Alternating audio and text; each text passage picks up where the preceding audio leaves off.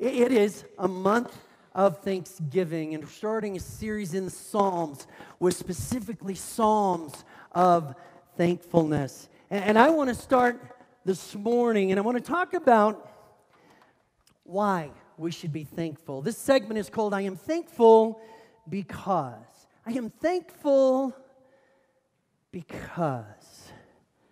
The psalmist says in 118:1, thank the Lord because, man, there's no room for me. A guy that moves like me, I am just feeling like a caged animal up here. Thank the Lord because He's good.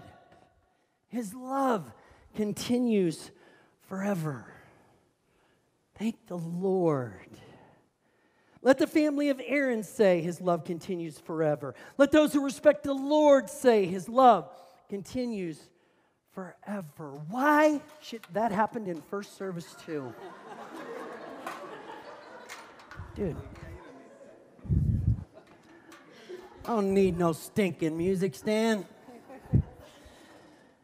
Why should we be grateful to the Lord? Man, there are many, many, many reasons. But as you read that psalm, first and foremost, the reason that jumps out for me is that love. God's love. We should be thankful to God for His love. So I want to ask you a question, and it's not rhetorical. If you answered the question, God's love is, what would be your answer? I know many people, the first thing that we think about is that God's love is unconditional. Human love is not unconditional. We don't get it. God loves us no matter what. He doesn't care if we are jacked up human beings. Well, no, everybody's a jacked up human being. So we all qualify for that. And God loves us anyway. There are no conditions. God doesn't love you because you're good, because you're rich, because you're powerful, because you give a lot of money, because you do good deeds. God just loves you because He does. God's love is unconditional. So how would you finish that sentence? God's love is everything. That's good. Grace. Powerful. Perfect. Undescribable. I had that this morning, but I want somebody to tell me about it. Can you describe that to me, Julie? Impossible to describe. God's love is everywhere. Perfect. Awesome. Awesome is an awesome word, isn't it? I love that word. God's love is. So for me, when I finish that statement, God's love is overwhelming. And the reason that word sticks with me is because when I came to know Jesus as my Lord and Savior, and I am a thick guy, it took me over 40 years to figure that out. The very first time I felt the love of God, it overwhelmed me. It brought me to my knees. It brought me to tears. And it hasn't stopped overwhelming me ever since. Man, if there's someone out here, you don't yet know God's love, that's what's waiting for you. That's just a small description of a love that is absolutely indescribable. It's overwhelming, and it's overpowering, and it's that every single day. 118 at verse 5. I was in trouble, so I called on the Lord. The Lord answered me and set me free. I will not be afraid because the Lord is with me. People can't do anything to me. The Lord is with me to help me. So I will see my enemies defeated. It is better to trust the Lord than to trust people. It is better to trust the Lord than to trust princes. Why should we be grateful to the Lord? Well, because in times of trouble, the psalmist knows God is there. He has promised us over and over and over again in His Word, I will never ever leave you. I will never forsake you. I am there when life is good. I am there when life is hard. I am there all the time. Why should we be grateful to the Lord? That psalm says because He gives us freedom. You see, he gives us freedom from the penalty of our sin. He gives us freedom from the bondage to our sin. I don't know about you, but back in my old life, I did a whole bunch of things that I was not very proud of. And he freed me from the shame of that. He freed me from the need to have those behaviors. We should be thankful to God because he gives us freedom. He sets us free from fear. Free from fear. Think about how powerful that is. What is one of the most feared things among humankind? We fear death. He has set us free from fear, even the fear of death. Why should we be grateful? I think this psalmist in that stanza summed it up in one verse. The word is trust. Trust. We can trust God no matter what. And I don't want to be this like bubble bursting moment here, but the one person who will never, ever, ever let you down is God. He can be trusted. You are loved by people here on this earth, friends, family, you name it. No matter how good they are and how much they love you, someday they're going to let you down because they're human and we just mess up. God will never, ever let you down. 118 and 17. I will not die, but live. And I will tell what the Lord has done. The Lord has taught me a hard lesson, but he did not let me die. Open for me the temple gates, then I will come in and thank the Lord. This is the Lord's gate. Only those who are good may enter through it. Let me explain that. Don't think that you're just a good person, and the gooder you are, the better it's going to be, and you're going to be able to go into heaven. You are not a good person. And no matter how much gooder you think you can get, not one of us is good enough. The only reason we're good enough is through the sacrifice of what Jesus did on the cross. We become good through him. Those are the ones who enter the Lord's gates. Lord, I thank you for answering me. You have saved me. You're my God, and I will thank you. You are my God, and I will praise your greatness. Thank the Lord because he's good. His love continues forever. Why should we be grateful to the Lord? Is there any other reason than the way that verse started? Because I will not die. You see, the reality is for those of us who know and love and follow Jesus Christ, death has no sting. Death doesn't exist. We simply go from this life to a better life.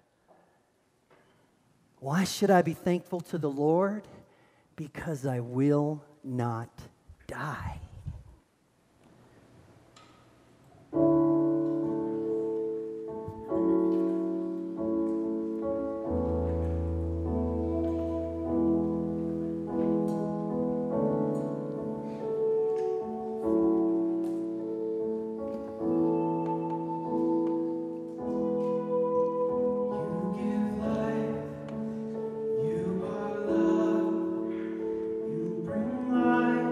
To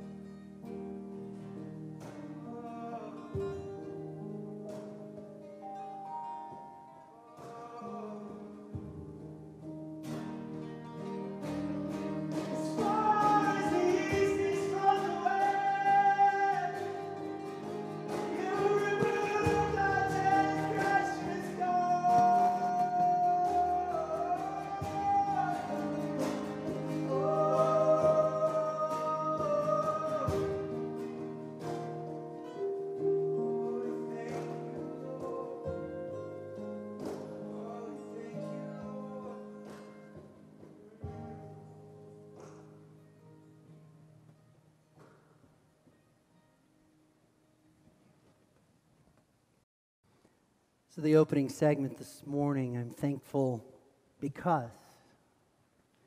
This next segment, I want to talk about. I am thankful even when. And so you listen to the lyrics that were just sung, and how God has separated our sin as far as the east is from the west, and He loves us and He cares for us. And I mean, it's pretty easy to be thankful to God in those moments, isn't it? That song that led into that, great is thy faithfulness. Great is thy faithfulness. Morning by morning, new mercies I see. What about the morning you wake up and it's not a new mercy that you see, but it's a new tragedy? What's it like to be thankful, to worship, to praise our God when life's not so good? Henri Nouwen once said, "To be grateful for the good things that happen in our lives is easy.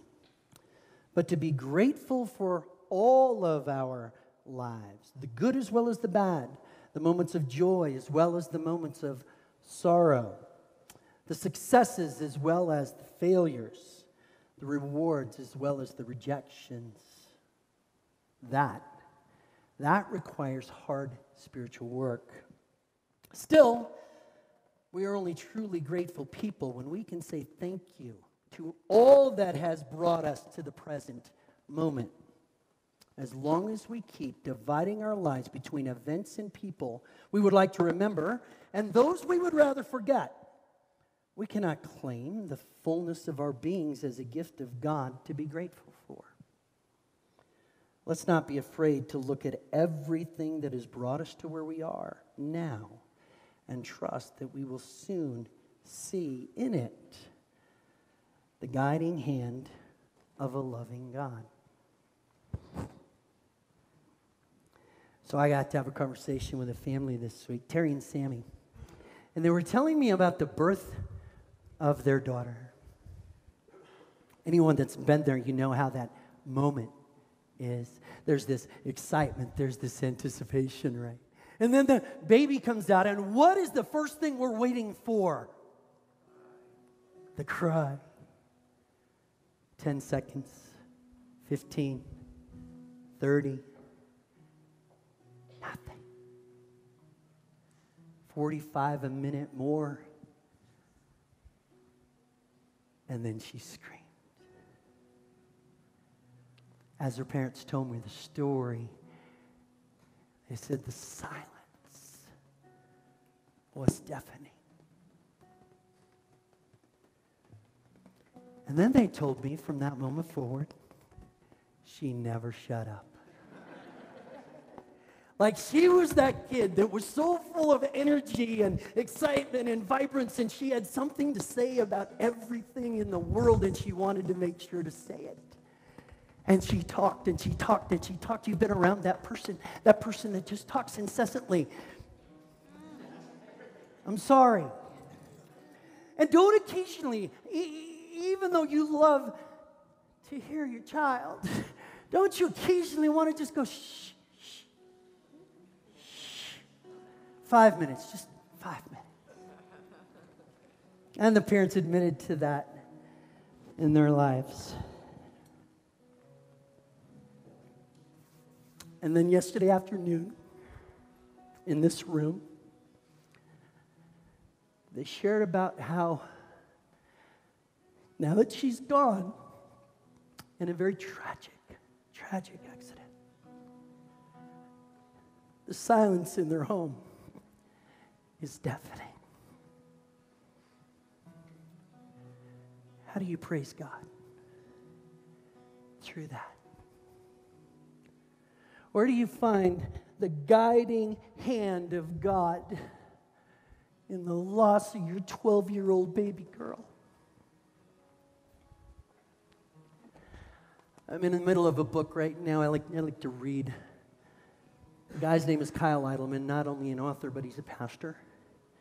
And he tells of a story in his book about having a similar conversation with a father that had just very tragically lost his son.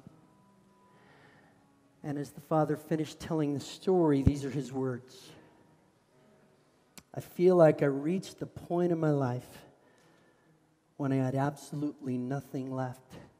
And it turns out for the first time in my life, Jesus became real. Jesus became real when I reached the end of me.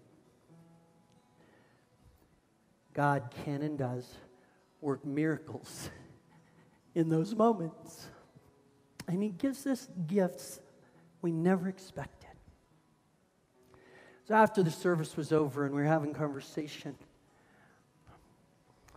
well, a young man had stood up. His name is Neil. And he was Anya's big brother. 25 years old from a previous marriage. They had never met until about a year ago when Anya reached out to him and said, I heard I have a big brother and I'd like to meet you. And they did. And he said they had the most incredible year together. And how pained he was that she was gone. And then he told me this. He said, I've never, ever been a person of faith. But through this tragedy, for the very first time in my life, I prayed to a God I didn't even know existed. And didn't know if I can believe in him then. And I talked to my little sister as I prayed. And he said, what I prayed for was that God would just make it stop hurting. And he looked me square in the eye and he says, God showed up today and he took away my pain. You see, for him in that moment, in this tragedy, in the loss of a little girl he only knew for a year, Jesus became real.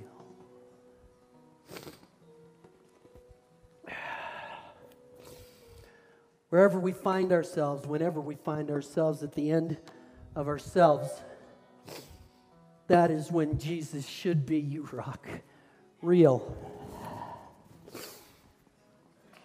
If there is anyone that understands the pain of loss and the suffering that comes with it, it is our God. Because he willingly gave his own son to die so that we might live. I love you guys a lot, every single one of you, and there isn't one of you that I'd sacrifice my child to save. But God did. We're going to remember that sacrifice and the good that came from it.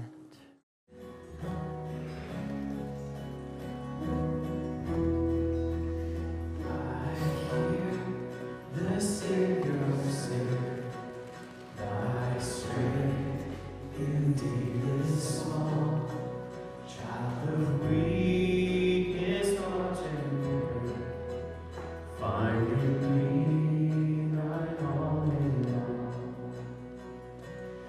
Jesus paid it all to him I owe. Sin had left a crimson stain, he brought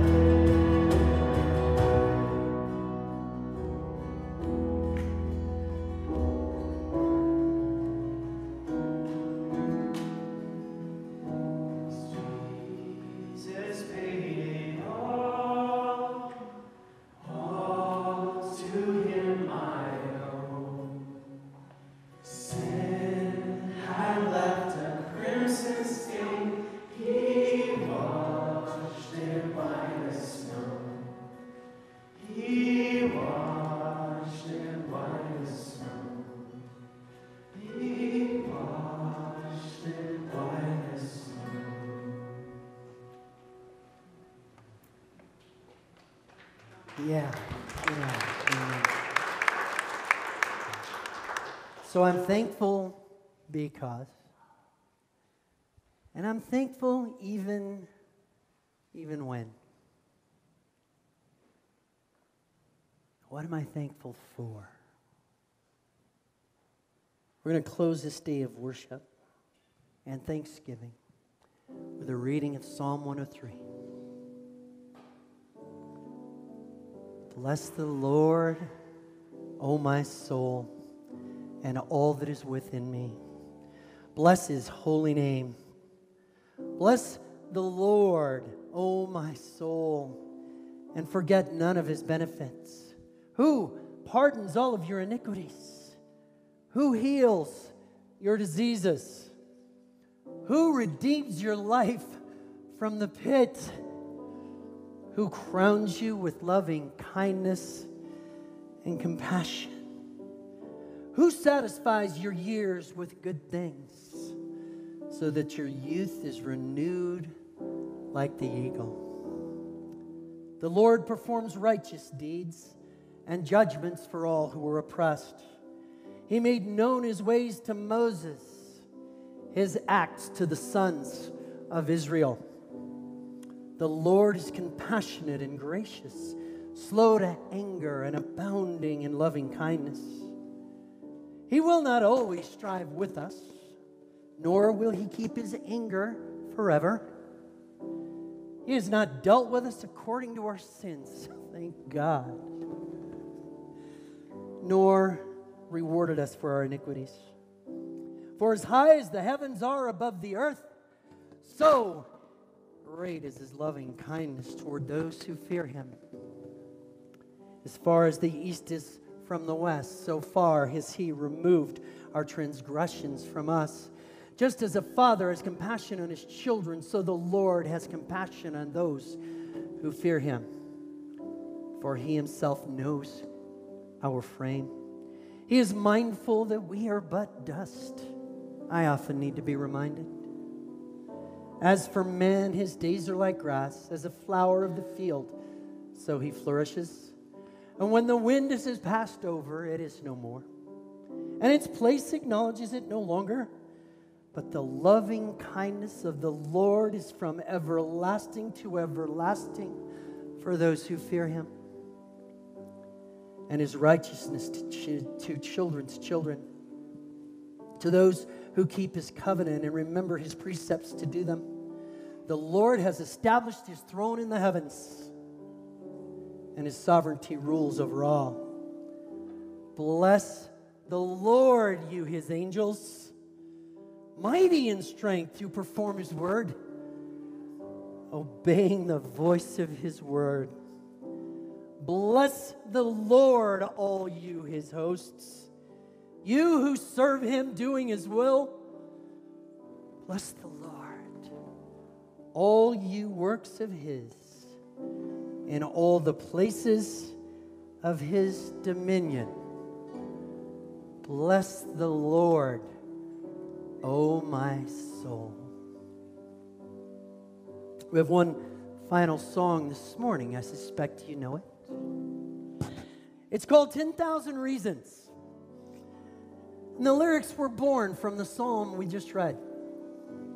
It was written by a guy named Matt Redman. And he said, the song wasn't easy, right? It just kind of fell into my lap after I read the psalm. And then he said this: if you wake up one day and you can't think of a reason to praise him, well, something's wrong with your spiritual outlook. As the band launches into the song, I'd like to ask you to do one more thing for me this morning. You may have noticed there are sticky notes of all kinds of colors. I want each one to have one. There are pens all over the place. If you don't have a sticky note or a pen, raise your hand. We got some people that'll bring them. And what I want to ask you to do is to write down just one thing. I am thankful to God for my kids, for Jesus, for the breath in my lungs, the food on my plate, the church that He provides me. It could be one word, it could be a sentence. What are you thankful to God for? And then there's one other thing that goes with this. After we sing this song, and as you leave today, if you would take those sticky notes out to the blackboard wall in the cafe, we're calling it the Wall of Thanks, and it's going to stay up for all in November as we give thanks to God through the Psalms. And it is my prayer that we might somehow come up with 10,000 reasons to praise our God